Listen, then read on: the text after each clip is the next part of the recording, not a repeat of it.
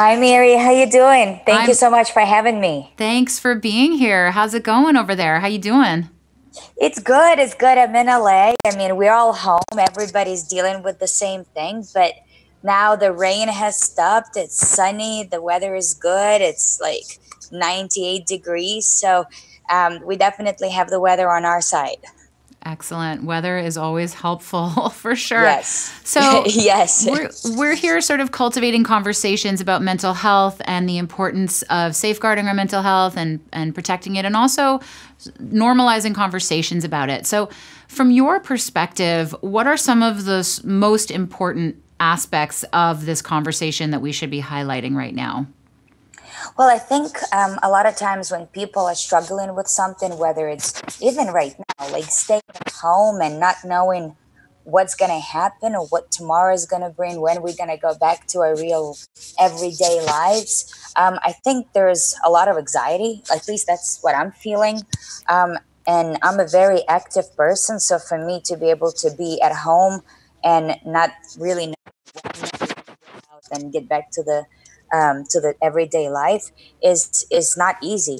And a lot of times people, when they go through the stuff, they go through the stuff on their own, and the more they kind of sit in the darkness, the more they contemplate on the negativity of the situation, the harder it gets. And I think uh, one, very very important, give yourself something physically active to do.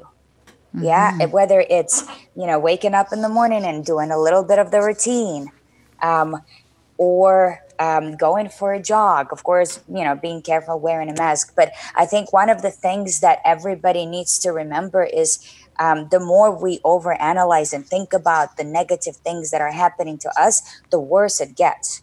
Right. And then when you calm your mind by being a little more active and creating a routine, it's like, it gives you happy endorphins. So of course, for me, I'm a dancer. I would say, like, go on dancing, and you can dance like no one is watching, literally, because no one would be watching. Right. And nowadays on social media, you have so many lessons and so many things like that within your reach, where you don't have to be shy and hide behind the closed doors. Yeah. You can actually do that and enjoy dancing. So that Fortunate. would be Yeah. my number one advice. And number two advice, you got to talk to somebody, and talk to somebody that makes you comfortable, Yeah. someone with whom you can open up.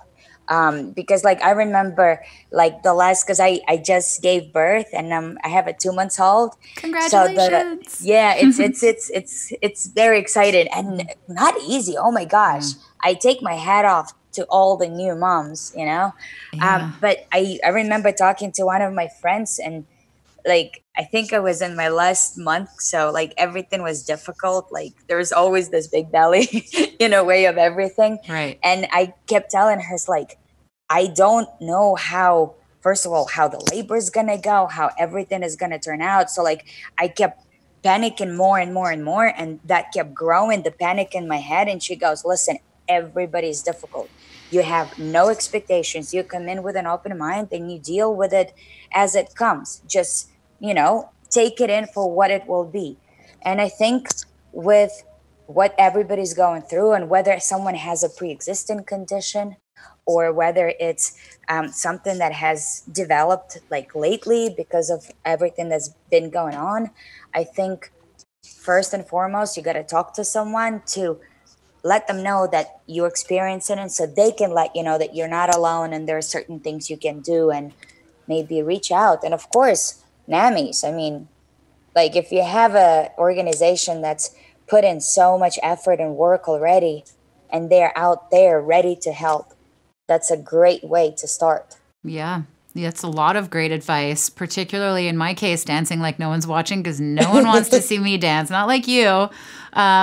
Do you feel like you've sort of learned some new things about yourself? It's such a fantastic, incredible, unique experience to become a new mother in quarantine. What are some Yeah. things that you've discovered about yourself? Maybe some resilience or some like inner strength that you didn't even know you had?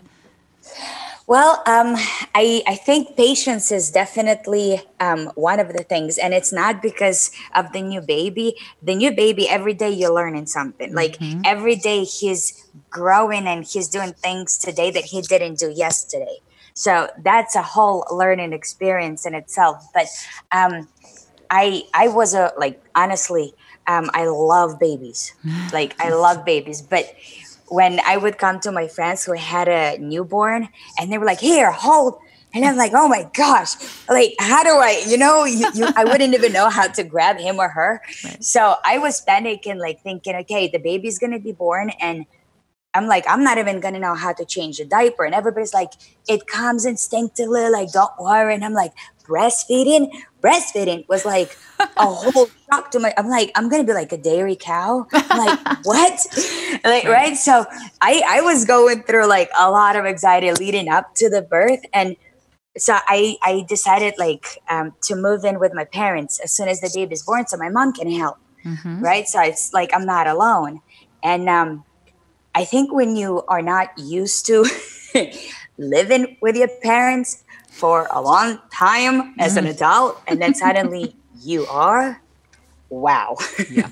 that's a whole different set of skills that you have to attain. And I love them to death. It's like they've been so incredibly helpful, and I wouldn't be able to do it without them, but that's 24/7 Yeah. in closed doors.